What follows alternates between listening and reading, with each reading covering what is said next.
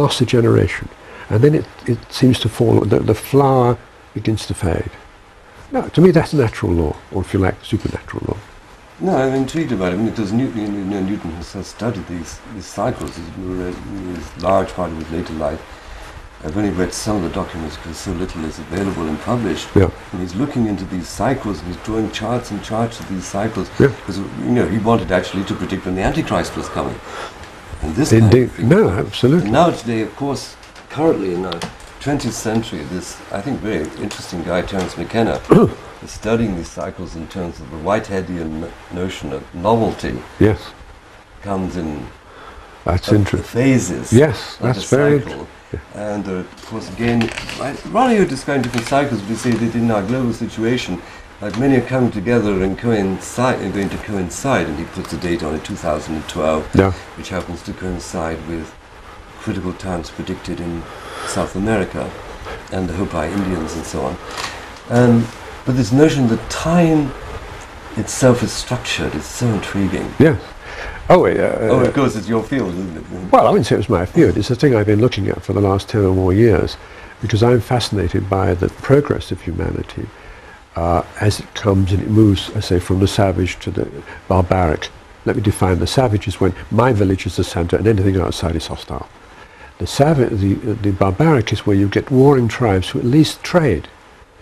And the civilized is when, in fact, you get cities where you get trade, industry, and then people of leisure.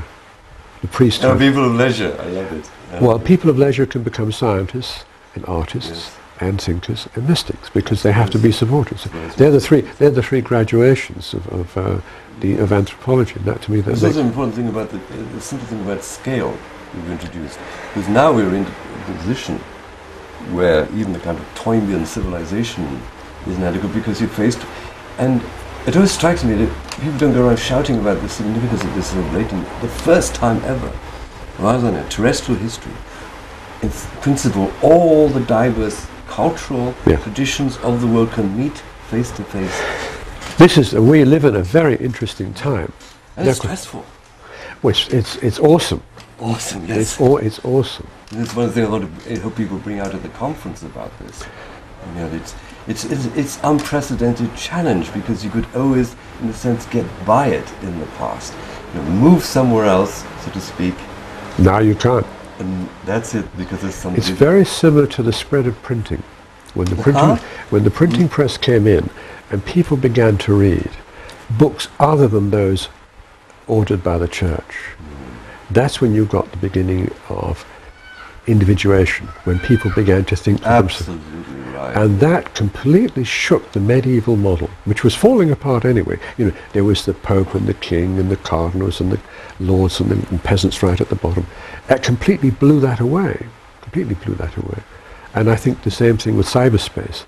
Very similar. But what I perceive is, while there'll be people talking to each other, chattering away on cyberspace, whether there'll be any lifting consciousness remains to be seen, because it may just simply repeat itself. In other words, rather like a bad radio station that's just putting on bad music. The fact you can have these conversations about the most banal subjects or market prices. What I'm interested in is, where's the next lift of consciousness? How is that going to manifest? It should be very interesting. But as you say, there's an absolute continuity between the first attempts at printing and present-day cyberspace. And there's suggestion from the Indo-European point of view, or the European point of view, that just if you make available more facilities for interaction between more independent elements, you are bound to start innovating. Yeah. But always when the people start innovating, it is judged for the large part, not entirely, for the large part, as being like immoral or degeneracy. To give you a kind of concrete example about this, which really, I'm pretty sure why it does upset people. Things like video technology and things like the net were accelerated in their development because of pornography. The video industry wouldn't have developed without pornography as fast as it did. Or crime movies, or sex movies. Yes, sex movies again.